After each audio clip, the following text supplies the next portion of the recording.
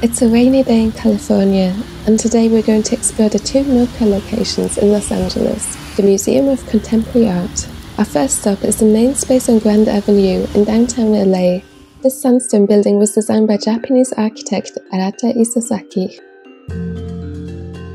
The Grand Avenue location is used to display pieces from MOCA's extensive permanent collection, along with rotating temporary exhibitions.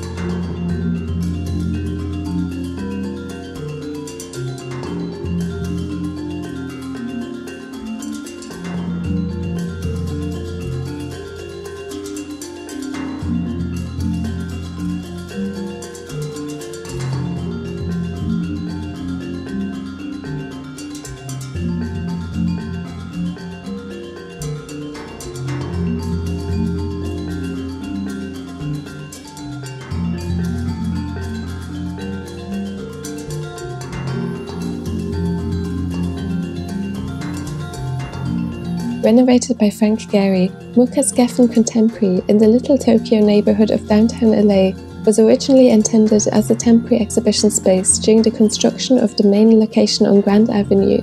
Due to its popularity, it became a permanent space. We're going to explore the two exhibitions here by Pfeiffer and Rodolfo Aparicio.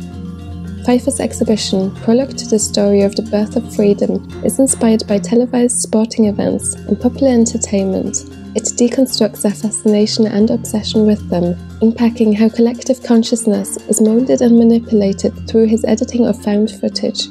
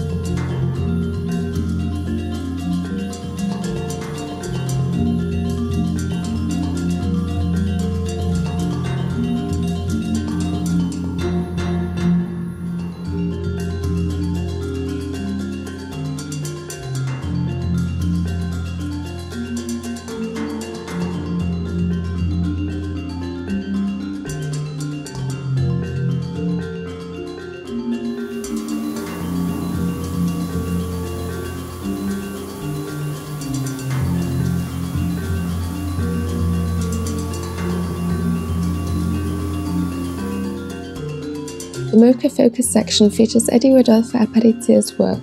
The artist's creative use of materials is inspired by Salvadoran communities in Los Angeles, where he grew up, decolonialist ideas, and the belief that ecological justice intertwines with principles of social justice.